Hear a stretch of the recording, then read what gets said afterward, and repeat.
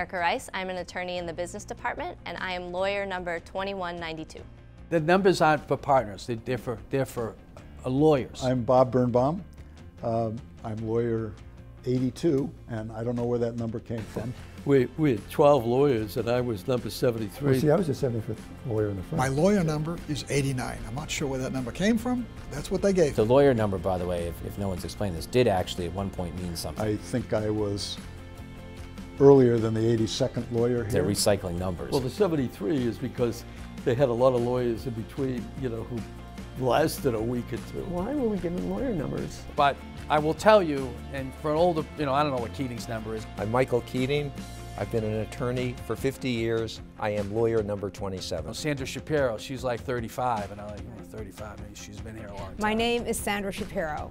I'm in the real estate practice area. My lawyer number is 32. I don't remember who's lawyer. I'm 278. I don't remember who 279 was. I used to know. No, the number scheme when I joined the firm, I literally still meant I was the 558th lawyer to have walked through the door at Foley Hoag. There were many, many versions of where the lawyer numbers came from, and most of them were wrong.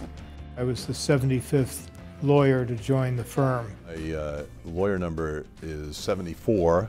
I noticed the associates don't know their numbers as well as we did. Hi, my name is Janine Ladislaw, lawyer number 2076.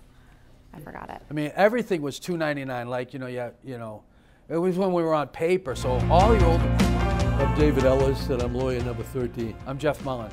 I'm lawyer number 299. My name is Peter Rosenblum.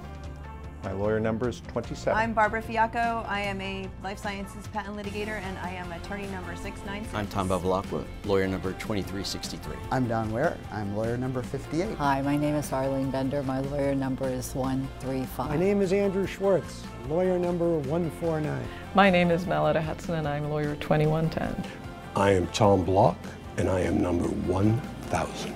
Hi, I'm Bill Kolb. I've been at the firm 30 years. I have a corporate finance practice, and I'm lawyer number 179. I'm Lori Burt.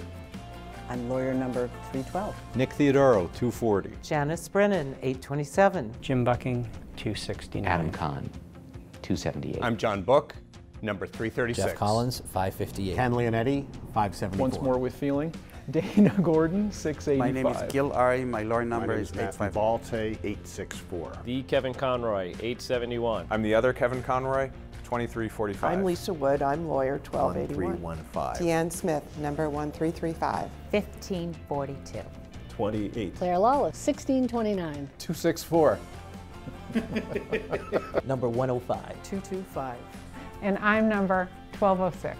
Josh Jarvis, lawyer 1773. Lawyer number 1924. Attorney number 1976. 2187. 2076. Lawyer number 2081. Number 2094. Lawyer number 2344. 2346. So many of them are serial numbers. I'm lawyer 2351. 2386. 2690. 1690. 184. My lawyer number is 2438. How about this? The Michael Keating, lawyer number 27. Like I was on the lineman of the Atlanta Falcons or something. Hi, I'm Nick Theodoro. I'm number... Hello. Paul Reichler.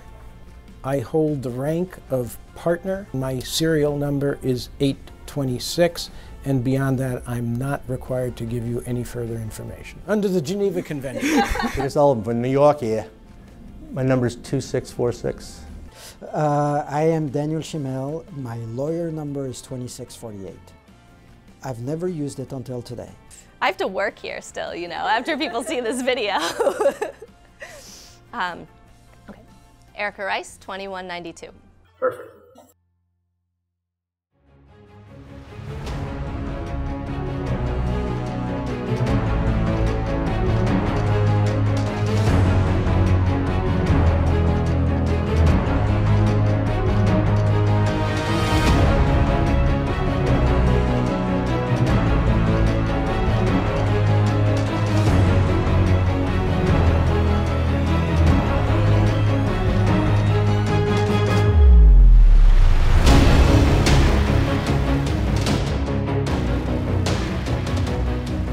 You know, I think that the older people are going to enjoy some of the stories and hearing about the old times and everything, but I think the most important part of this is really introducing people who weren't here a long time ago to what's made this firm what it is today.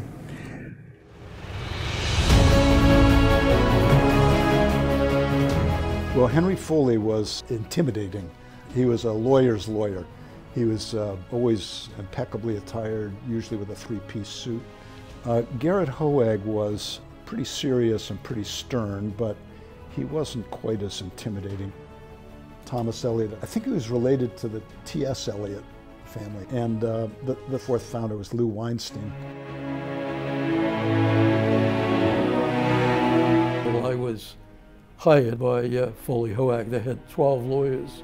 When I first joined the law firm, you could have a whole firm get together in somebody's house.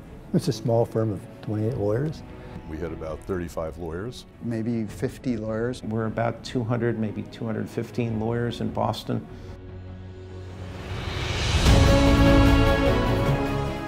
I arranged to have an interview with Hans Loser. My interview went well, and I wanted to meet some more of the young lawyers. He arranged for me to have a lunch with a group of the men.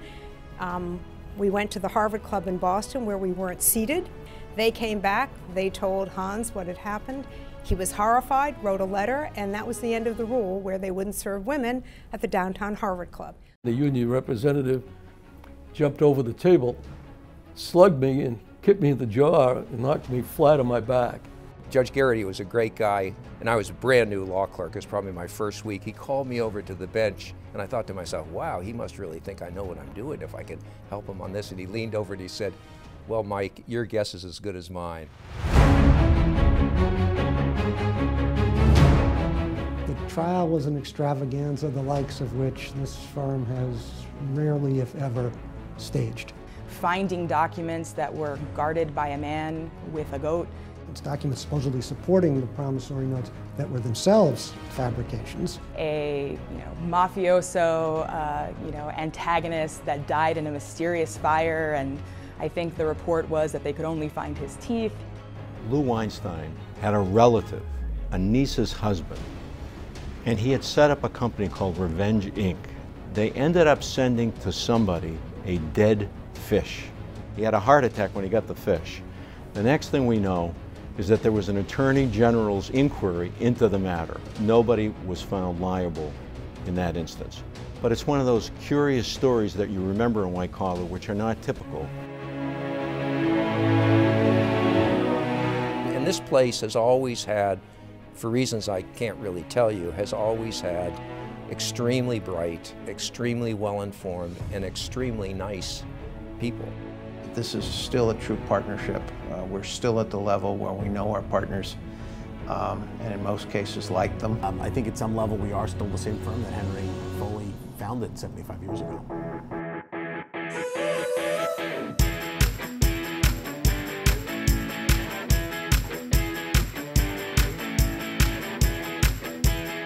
The armadillo is a litigation department tradition. If you are the last person to show up on the first day of work for your class, then you inherit the armadillo. I only had to wait a week before someone else arrived who was newer than me. I've known associates who've had that armadillo for longer than they should have had. The armadillo is about the size of a bread box. Is it real? It's an actual armadillo. I assume it was run over at some point in Texas in the 80s. There's a ribbon around its tail. I think the armadillo now has a beanie baby child. I'd like to know where it is. If I see the armadillo, I'll let you know.